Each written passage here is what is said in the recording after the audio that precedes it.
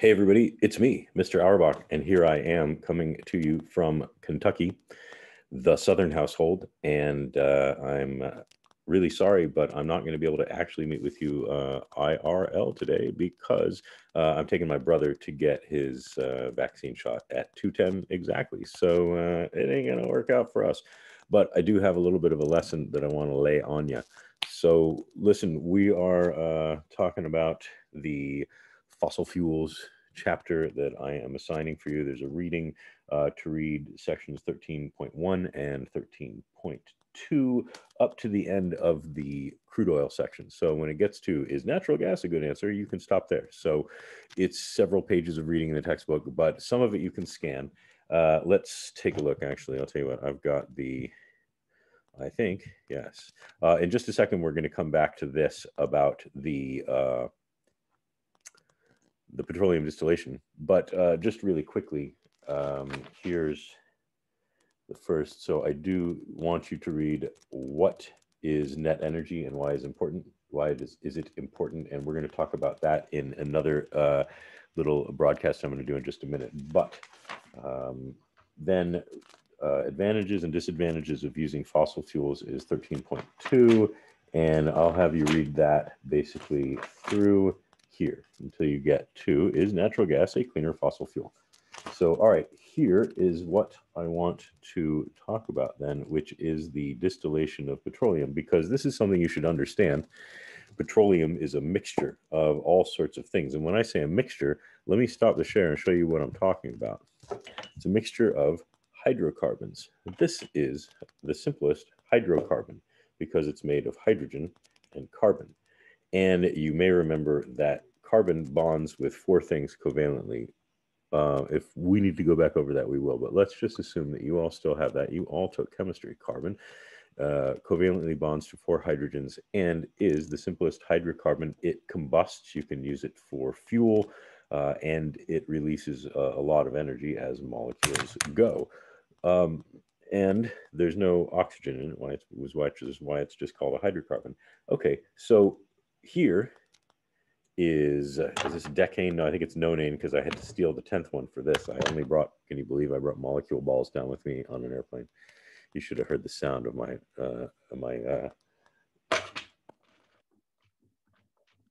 luggage sounded like this.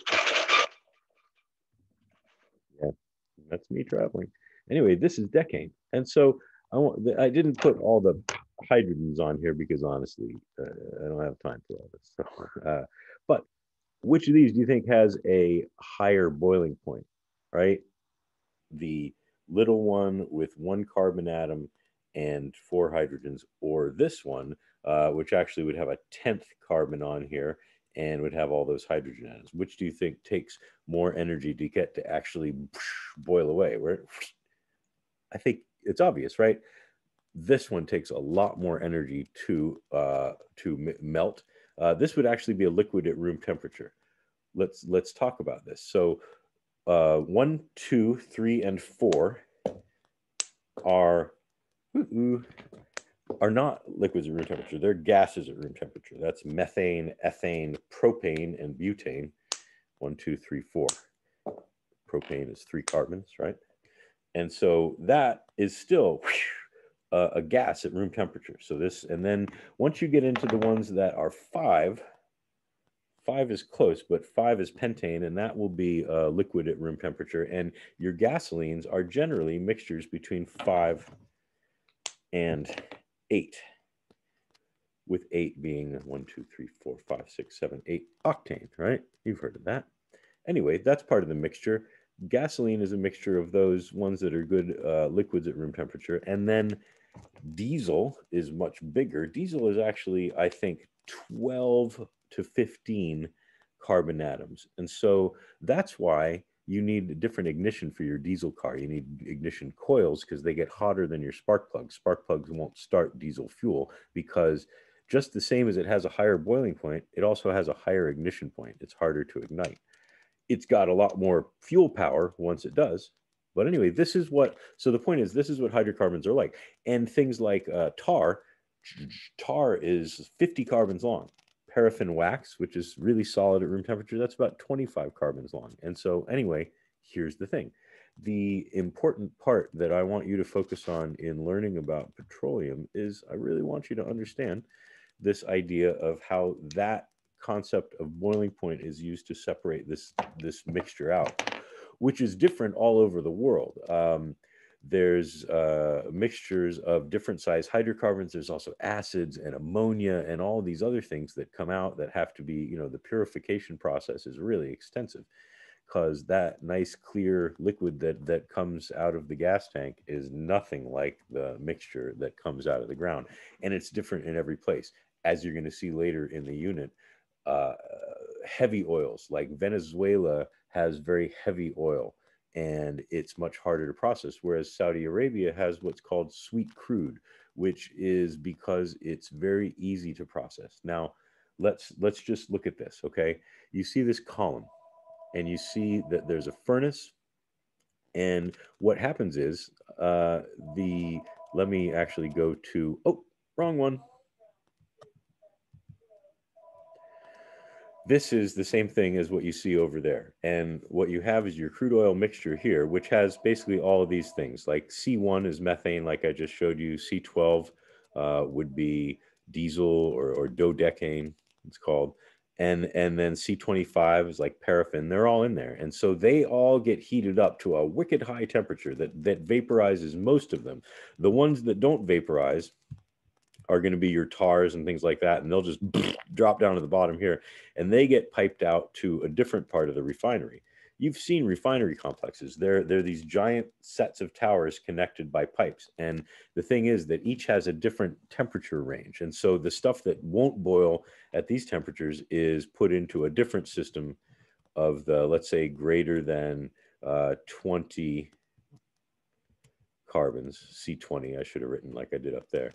And then anyway, as they come in here, the low temperature ones just liquid on out, and all the rest of them are vaporized. So except for maybe your C25, that's going to end up over here, but all the rest of them are going to go up. Now the lightest ones, less than C5, they're going to have to go through a different purification process. So they all make their way through here, and they're going to end up going to a different process, which will cool them down much more, as you can imagine, and then separate those out. That's a very energy intensive process in and of itself.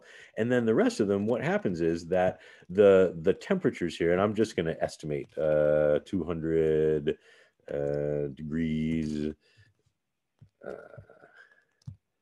150 degrees. It's getting cooler as you go up, right? That makes sense. And the thing is 100 degrees and so forth. Let's say 50. And I don't know what, I probably painted myself into a corner here. I'm just going to say I'm not going to put anything there. The point is that as these things go up, they're going to reach their actual vaporization point, except in reverse, right? Eventually they'll get to a place where it's cool enough. Oh, wrong one. It's cool enough that they're a vapor. Ooh, they reach a temperature that's cool enough, and they're going to precipitate out as a liquid. How do I draw that for you? I'll make brown goo. So some of this brown goo is going to sit here. That's not brown.